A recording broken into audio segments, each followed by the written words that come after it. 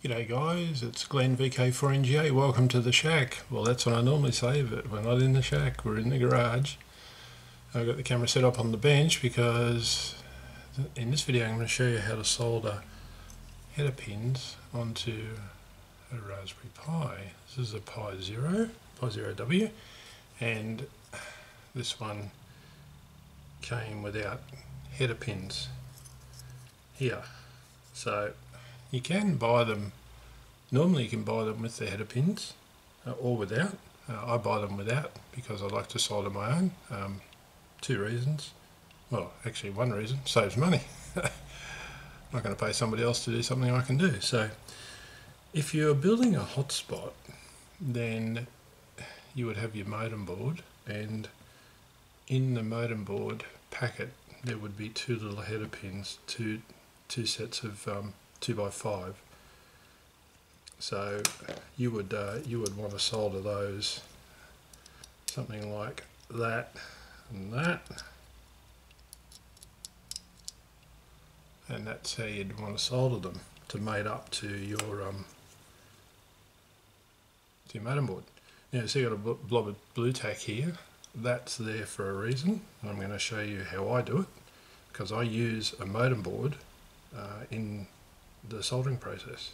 So this is an old dead modem board, but if you have a modem board that you're using to build your hotspot, you can certainly use that. So what I do is I put the blob of blue tack on here. It's quite high because I want the blue tack to press on to the Raspberry Pi. So I'll load the header pins into,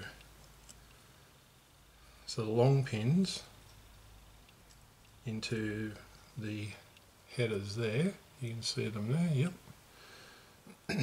Just make sure you get them all in all the way. And then what I do is I mate these two together, and then I just push down on the blue tack, so make sure the boards are square. The distance here is the same. And then I just flip it over and I'm ready to solder. Now there's 2x5, 2x5, so you got 20 pins all up.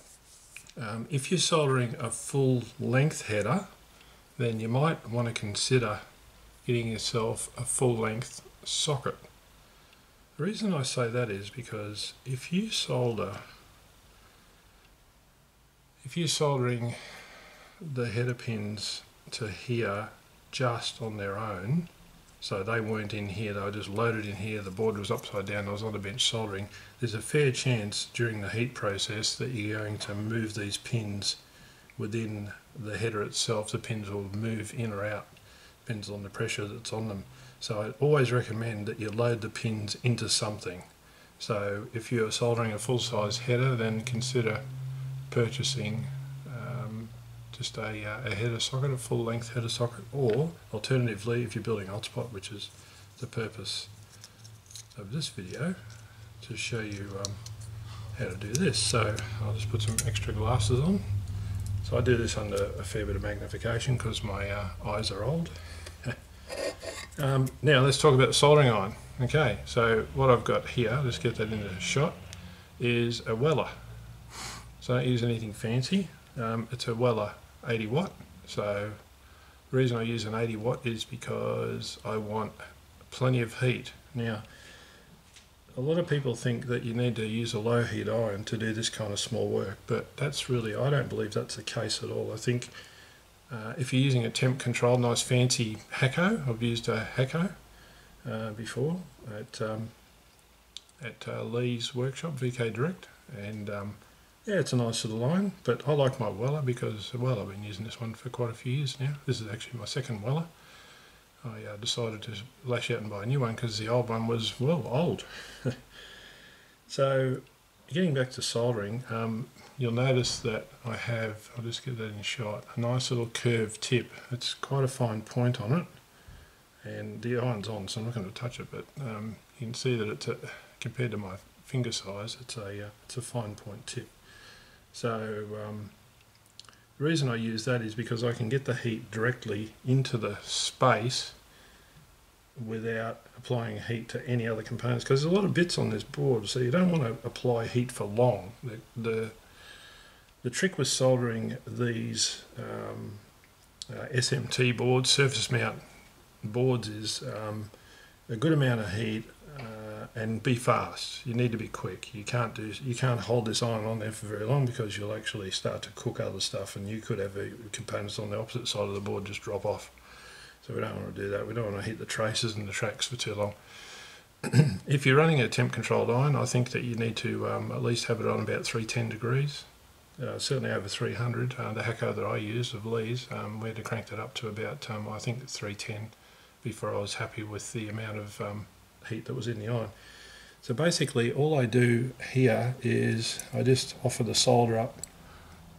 Just make sure you can see that on shot. Yep, offer the solder up to the item, and then I bring the heat in, so the solder's on the opposite side to the pin that I'm heating, and I just plunge that heat in,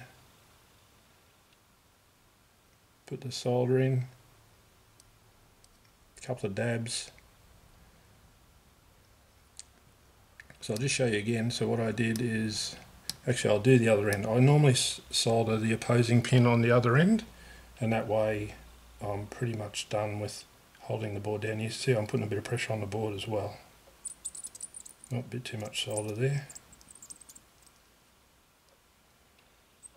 Right, so I just hold that down till the solder sets, and then I've basically got, I just pick it up and check that the pins here are mated up to the board, they're flush, so I'm not soldering anything on an angle.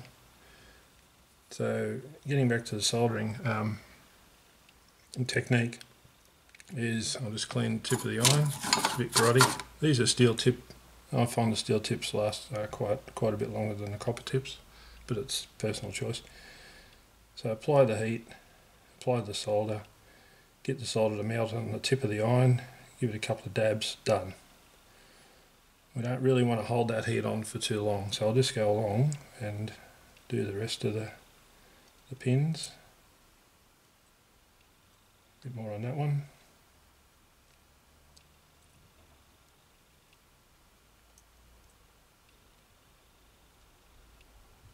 So you can see the iron's only on the pins for a very short amount of time.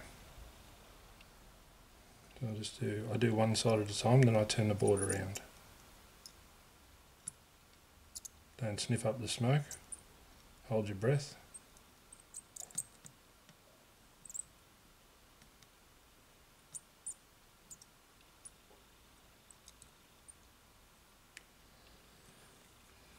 Now I'm pretty shaky in my hands, so I've got to hold my hands on the edge of the bench so I can be still while I'm doing this. So that's that side done. You can see the board's just flapping in the breeze here, but that's really not a problem because I just control the iron and the solder.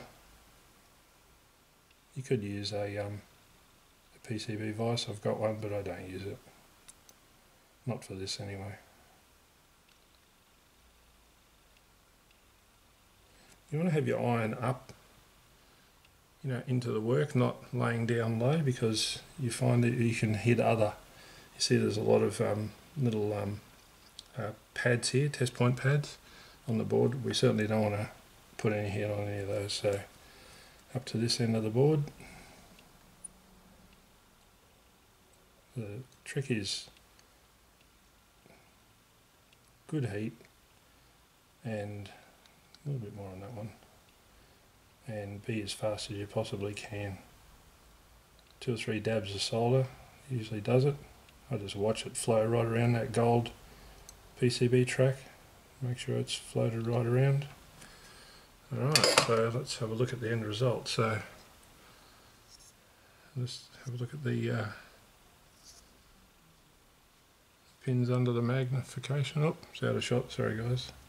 Just looking at it close with my magnifiers on. So then when I take the board off, I've got a fully soldered set of headers and none of the pins have popped out. Now if you were to do it freehand on here, there's a chance while you're hitting the pins that the pins could actually push up. I've had that happen before. That's why I always put them into the headers. Now you won't kill your modem board if you use it as a soldering jig, because there's no components joined to any of these tracks close by, so you're not going to destroy your modem board by using it as a jig. But this is an old one that I use, as I said, so that's already wrecked. But so there you go. So the soldering to me looks pretty decent. I don't see a problem with that. I had a look at it under the magnifiers, and the pins are on there nice and secure. So that's pretty much it. But I think putting them into either a full pin header like so, if you're going to solder the full 40 pin GPIO, you'd want to put that on and join them up. Otherwise, if you're using it for a hotspot for a modem board, then yeah, doing it the way I showed you is certainly the best way to do it. So that's the way I do it. I'm not saying that that's the only way to do it, but that's the way I've figured out how to do it over the years. I've been building hotspots since 2019, and when I started I wasn't particularly good with soldering. I was a bit shaky and a bit out of touch. I hadn't done much soldering prior to that for a very long time. So I slowly geared up with bits and pieces on the bench so I could make the job a little bit easier. I'll talk about the solder. This is 0.8 mil. I recommend that you use 1 mil or lower. 0.8 is a nice sweet size for doing this small work, for doing Raspberry Pis and modem boards and all that sort of stuff. If you go too big, you go 1 mil. It's probably getting a little bit too big. 0.6 mil is a bit too small. You've got to feed a lot of solder into the work to get the job done. So I think 0.8 is a good selection. I bought this in Australia. I don't know. I bought it from one of the electronics stores. I'm trying to think who it was. It wasn't J-Car. One of the big shops anyway. So that's it there. It might have been Electronics. Yeah, I think it was Electronics. So that's it there. So, but look, I've got solder I bought off AliExpress as well, and yeah, it's okay. Alright, there you have it. So that's how I solder the Raspberry Pis headers. Alright, thanks for watching. 73s.